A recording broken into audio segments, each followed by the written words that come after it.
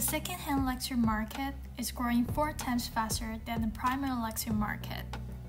Due to surging demand and increasing competition, the resale market is estimated to be worth $33 billion in 2021. Luxury resale has become a booming business fueled by digital platforms like The RealReal, Vista Collective, and more. Buyers and sellers continue to join those online marketplaces and are attracted by their unique array of products and services. Leading luxury brands are gradually paying attention to this phenomenon and are considering incorporating this business model into their retail strategies. This is a revolution in luxury resale. The involvement of luxury brands is changing the game. This video will present the research findings on the value behind the brand involvement in resale and then propose recommendations. Can luxury brands better control their intellectual property, enhance customer retention, and create exceptional ownership experiences by integrating resale into their retail strategy? That is the thesis question. As the resale space expands, the brands also want to control the customer's journey in the resale areas. More and more brands are joining the resale movement in response to the growing demand for eco-conscious fashion. In recent years, brands such as Gucci, Valentino, Bottega Veneta, Jumbo Gaudier, Oscar de la Renta, and others have launched their own resale platforms. Some brands launch their own resale platforms by curating vintage products. Take Gucci Vault as an example.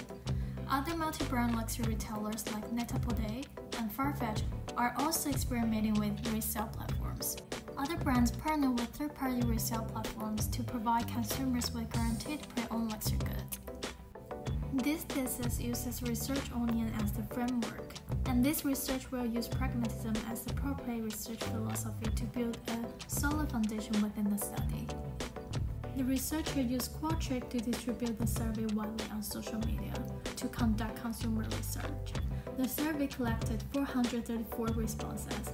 The final survey results showed the Generation Z and Millennials accounted for 95.1% of the responses, which are the main target groups of the thesis. For qualitative research, the researcher interviewed brand managers who work for 3 of the world's leading luxury groups: LVMH, Kering, and OTB. Those are the 3 research areas of the thesis. The researcher found that firstly, luxury brands used to be sensitive to reselling pre-owned goods, but they have acknowledged the shift in consumer perception that today's luxury experiences is no longer tied to the satisfaction of being the first product owner. The controversy about the authenticity of the resale market has always existed, and the launch of the resale channels by luxury brands will help regulate the second-hand luxury market while protecting the brand's intellectual property to a certain extent. Secondly, the participation of luxury brands in resale can enhance consumer retention. By doing this, it can attract new buyers and makes them become potential luxury buyers. Besides, resale provides a channel for a loyal customer to sell items they already own and keep buying products from brands through incentives. Thirdly, whether selling resale products online or in store, luxury brands must make their buying experiences as pleasant and memorable as possible. Even when selling pre-owned luxury goods, it is crucial to provide the same services and experiences as a new product, as this is a new channel for brands to communicate their brand message and a key touch point for talking directly to consumers. After researching 3 areas, the researcher came up with the following findings. 38.1% of respondents had purchased pre-owned luxury goods. Bags and clothing, followed by accessories, were the most popular category of pre-owned luxury goods. People purchase pre-owned luxury goods for 2 main reasons. One is to get high-quality products for a lower price and improve their quality of life.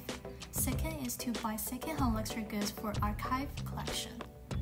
59.8% of respondents choose to buy pre-owned luxury goods from brands, which shows its positive prospects for brands involved in resale. Regarding the most important factors for consumers when brands launch resale channels, the factors people choose most are reasonable price, good condition of the product, and authenticity. And the most expected services and experiences from brands are repair services, followed by free shipping and arriving on time. and well packaged. Other expected services are consumers can gain store credits to purchase new goods from the brands, and blockchain or other technology to ensure authenticity. In the conversations with their managers, they all believe the brand entry offers more autonomy and control. Furthermore, they think the participation of brands will help raise the standards of authenticity across the industry and force those third-party platforms to become more professional and standardized. They also said that from the consumer's point of view, they can retain loyal consumers and attract new consumers. This is an approach to expand the consumer group and increase retention. Finally, the managers said that ensuring authenticity and integrity is essential, followed by the need for brands to provide a unique online or offline experiences and differentiate themselves from other second-hand retailers. Other important added value include more professional product maintenance and repair services that allow products to last longer. After analyzing the findings, the researcher made the following recommendations for brands. Many luxury brands refuse to enter the resale area because they don't want to lose their brand DNA. And most importantly, they think product recycling is a complex process. However, collaborating with white label providers is one way to solve this problem. In recent years, many companies have seen that trade-ins offer a huge opportunity to enhance consumer experiences and target a new consumer base. For discerning collectors of iconic pieces, brands can play a role in organizing the resale market more effectively or by offering sought-after items. For those interested in buying only new products, the trade-in experiences can be improved. This is a way to enhance consumer retention. In order to drive more consumers to be informed of the vintage series and interact with consumers, brands can use the way of live streaming. Because of the uniqueness of second-hand products, consumers are not satisfied with just seeing them online and ordering them, but want to see the actual condition of the product. And live streaming provides an avenue to interact with consumers and see the materials and condition of the second-hand product. This is a way to allow viewers to gain a deeper understanding of the history, craftsmanship, or design inspiration behind the resale product. Creating a digital identity could become increasingly important for the fast-growing market for second-hand luxury goods.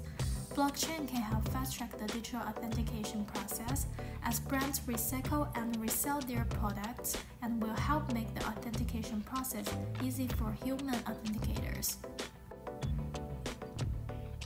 By controlling their own resale channels, luxury brands will be able to offer consumers a richer and more authentic brand experiences than any third-party platform. By providing early access to new merchandise and incentivizing trade-ins or other VIP privilege, luxury brands are able to build deeper relationships with consumers, not just transactions. In addition, brands themselves will gain valuable data and insights that will allow them to cultivate more loyal, lifelong consumers.